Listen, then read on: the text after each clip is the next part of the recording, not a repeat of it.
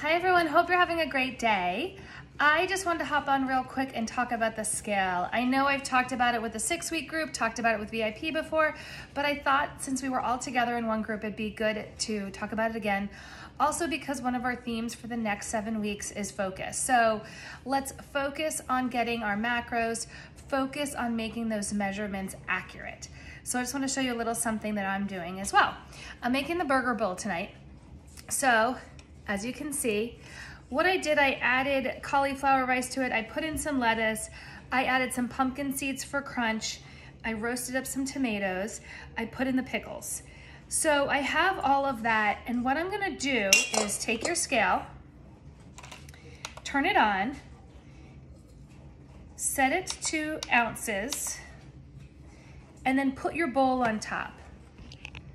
So you're gonna do that. You can see me. Then what you can do, since you've measured all the ingredients that are in the bowl, you press on again and it zeroes it out. So it should pretend there's nothing in the bowl. So what I'll do is I'll take the meat that I made with the seasonings and I'll put the meat on. And I want 6 ounces of meat on there. So I'll keep on adding it until I get the 6 ounces because the scale is just counting the meat. Since we zeroed it out, it's just counting the meat. So I'll take a little out. All right, I've got about 6 ounces. So from there, I'm gonna put on a little bit of the dressing. It's a little bit of the avocado mayonnaise and mustard.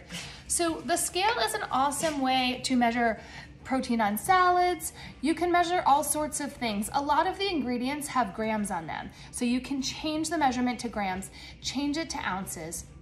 It's a great way. I use the scale a lot for rice bowls, a lot for salads. You can also use it, sometimes I'm making a wrap and I'll put deli meat on there and I will use the scale for that. So if we're gonna be focused, if you're gonna be choosing to focus on your macros, let's focus on the measurements too to make sure we're not just eyeballing, but we're getting it accurate. A good way to also do that is measure out things in advance, whether it's cut vegetables or you're pre-preparing a salad or a rice bowl. So let's do that. If you guys have any questions about measurements, I love the scale, so let me know. Bye.